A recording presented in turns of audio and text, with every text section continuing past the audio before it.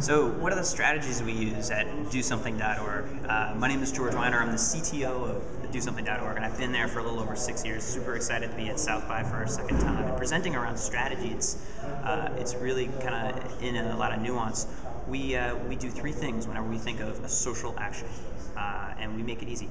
And we say, no money, no car, no adult. So with these three things in mind, we then go out and address topics such as youth homelessness.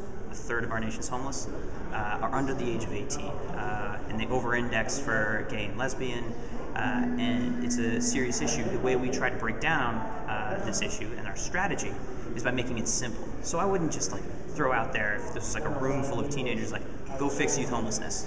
Go on. Go.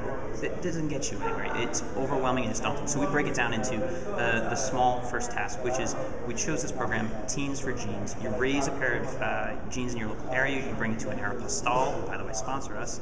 That is then paired up with the nation's largest database that we collected of youth homeless shelters. In about a month and a half this year, we raised over 1 million pairs of jeans by doing this.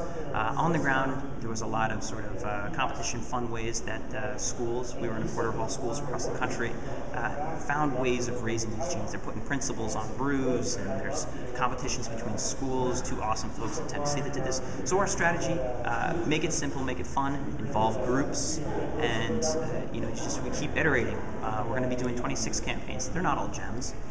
We'd like them to be, and that's where we're headed.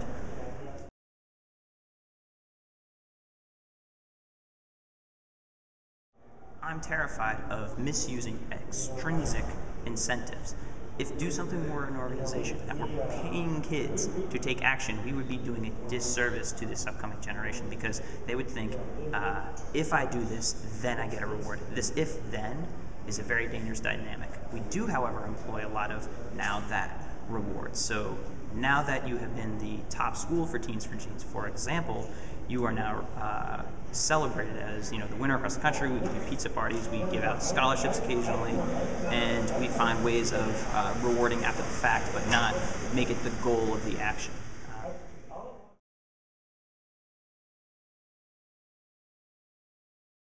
I think companies that misuse their data, can't read it, go out of business. So hopefully the successful companies you see are interpreting what their customers or users, sales pipeline, whatever you want to measure it in, if they're measuring it appropriately, responding and taking action as a result of the data, they're doing well.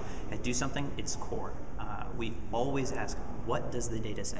Not what does my gut say, not what is so-and-so over there doing. We want to know if it works. And in measuring it, we have a double bottom line. We're not, at a company trying to sell more widgets. We care about the social engagement piece as well.